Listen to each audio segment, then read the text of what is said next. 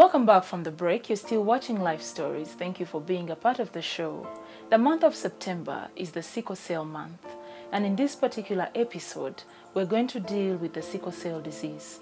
Today on the show, we've heard the stories of the people that have been affected by this disease, the victims and some parents.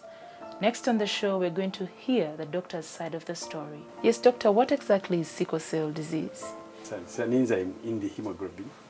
There is a switch from a normal enzyme to an abnormal sickle cell enzyme in the red blood cells, in the hemoglobin of red blood cells. So this causes a very big abnormality in the sickle cell, in the red cells. It causes the sickle cell to, the normal sickle cell is an oval. The normal red blood cell. The normal red blood cells, and an oval, very elastic cells, and this carries oxygen from the lungs to the tissues, and then carbon dioxide from the tissue to the lungs, so that we can exchange it. So it's very important. In the sickle cell, this abnormality, single abnormality in the chromosome of the red cell, causes these red cells, the oval cell, to sickle in some abnormal situations. It forms from a normal oval shape to a sickle. Oh, that's sickle. Why they call it sickle cell. It's called sickle. Doctor, is this disease hereditary or? It is an hereditary disease. 100%. 100% hereditary. It's not infectious or anything. It's inherited from parents to the children. At what stage does the sickle cell disease manifest? In the utero, we have so many hemoglobins. In the uterus, the child uses what we call fetal hemoglobin. And this is a very active, highly active hemoglobin because it can extract oxygen when the oxygen is very low in the utero. And the child uses it during the fetus, when he is in the womb. And then we have adult hemoglobin. That is when the hemoglobin you and me have. This is the fetal hemoglobin is switched off around about 3 months, and the adult hemoglobin, the child starts manufacturing adult hemoglobin from about 3 months, and that's when the problem starts. Before 3 months, 2 to 3 months, the child is still having his or her fetal hemoglobin and is okay. But after he has the fetal hemoglobin decays in about 3 months, and the child start manufacturing his or her hemoglobin. In the case of sicklers, sickle cell patient with sickle cell, they manufacture this abnormal hemoglobin, which is sickle cell hemoglobin. So, doctor, isn't there danger? Doesn't that bring about the need for people to check randomly, to check their babies? In fact, sickle cell should be one of the things which should be checked when the child has been born. Unfortunately, in sub-Saharan Africa, we don't have neonatal screening, which is in US and in Europe. There is neonatal screening. As soon as the child is born, they've got a series of things they screen, and sickle cell is one of them. Here in Uganda, we don't have it. We hope, we are planning, we hope it will come, but we are planning for it. But you see, laboratory, techniques are very expensive. You cannot just plan for only sickle cell. You have to plan for other abnormal things which can occur in children, which I want to go about because we are dealing with sickle cell. So, doctor, What should parents know about the sickle cell disease?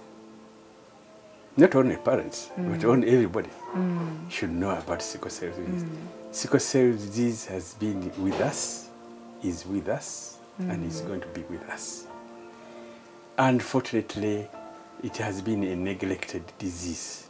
It's the commonest inherited disease in Uganda. The commonest inherited disease in Uganda. What are the statistics? If you're to take it by percentage, how many Ugandans? In inheritance and inheritance, there is a dominant inherited disorder and a recessive inherited disorder.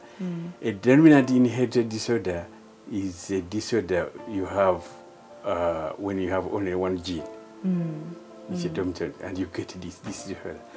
But a recessive inherited disorder is you have to have two genes to cause the disease.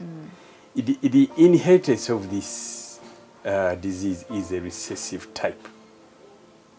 Right? That is dangerous. So the parents of the child with sickle cell should be having a gene in their blood. One of sickle cell and one adult gene. The father and the mother are carrying this sickle cell disease.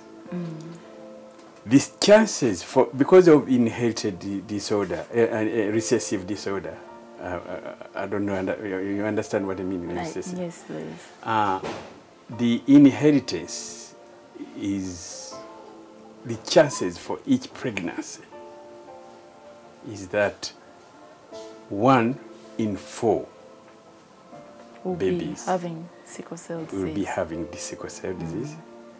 1 in 4 chances, 1 in 4 will be having a normal blood, and 2 in 4 will be having carriers, which you call carriers. So generally, what should everybody know about the sickle cell disease? We should know that the gene carrier, is 20%. You know, general, but it varies from tribe to tribe. We have, with the statistics we have been using are very old ones in the early 50s, where we had the highest carrier rate was in Bundibujo, in the Bamba, and it was 39–40%. That's why the highest. But throughout the Uganda, eastern and rest, the average is 20%. So it means that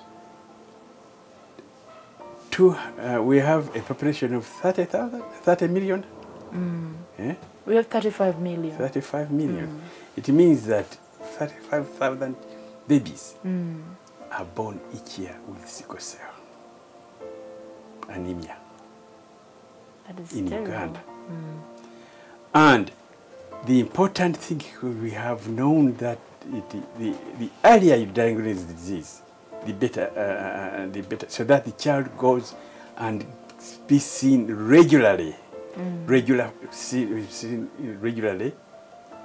every 2 to 3 months. This has improved their survival.